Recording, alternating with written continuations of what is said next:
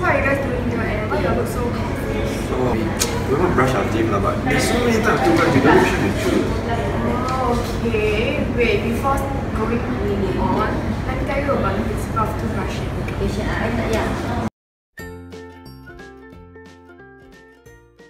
To begin with, there are many types of toothbrush in the market that varies from size, shape, and even function. There are a few different types of toothbrush bristles.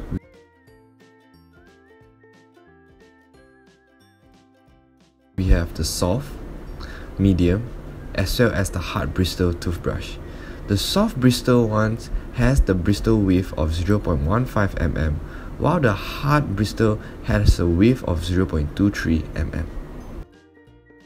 Besides, there are also different shapes of toothbrush. We have the conventional one, which is rectangular in shape, and the diamond-shaped head toothbrush. The conventional rectangular head toothbrush is used to effectively clean the surfaces of each tooth, whereas the diamond-shaped head toothbrush provides easier access to the posterior teeth because of its smaller area at the tip of the toothbrush. Start brushing your teeth as soon as the first primary tooth erupts.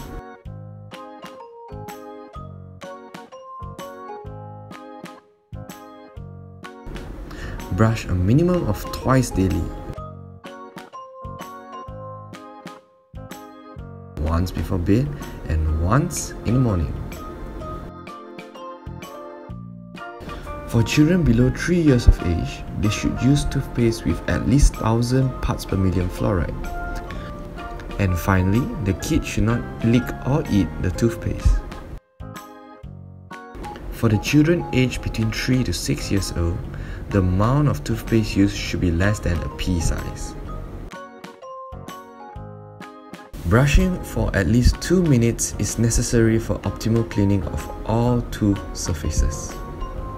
Rinsing of mouth after brushing should be discouraged. Instead, excess toothpaste should be spit out for ideal result.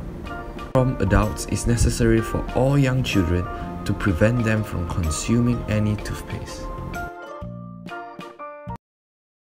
The modified Bass technique of toothbrushing is used by patients that have good manual dexterity and limited gum recession. The brush is placed at a 45-degree angle onto the front surface of the teeth, with the bristles projecting into the pocket surrounding the tooth. A small circular motion is made with the bristles into the pocket. Then, the bristles are swept from the gum line to the biting surface of the tooth, brushing over the entire front surface. This technique is then completed on the inside surfaces of the teeth. The toothbrush is once again placed into the pocket at a 45-degree angle, completing small circles, then brushed from the gum line to the biting surface of the tooth. So now you guys understand? Oh!